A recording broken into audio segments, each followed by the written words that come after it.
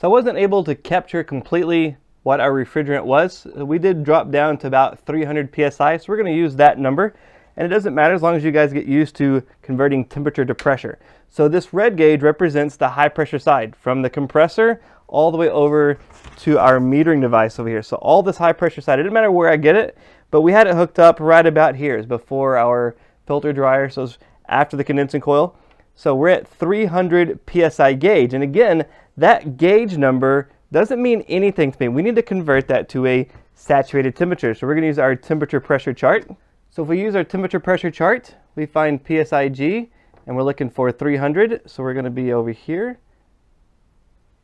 So if we see right about here, we're at 300. That converts to 96.2. So we're going to circle that so we can see it.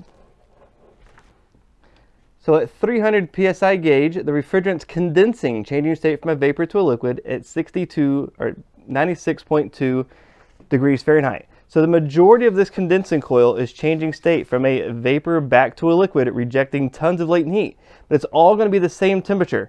All the way through to this section is all going to be the exact same temperature. That's where it's changing state. It's so important because it's rejecting tons and tons and tons of heat.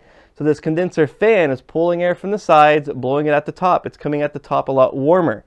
That's why we have this symbol here drawing our fan. So the air is coming through and up to the top.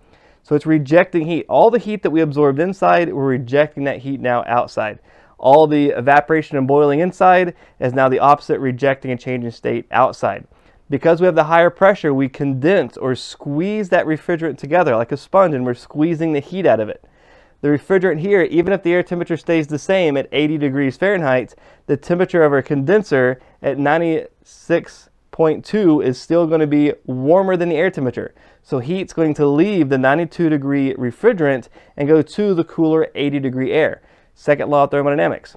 Also, with the extra amount of fin spacings and airflow, we're able to transfer heat very effectively. So in the high side gauge, it doesn't matter if the gauge port's here, here, here, anywhere, it's only reading saturated temperature. It's happening right here in the middle of our condensing coil. That's key to remember. So our pressure doesn't do us any good. We want to convert that to a saturated temperature. That is key. We're going to have a boiling saturated temperature and a condensing saturated temperature.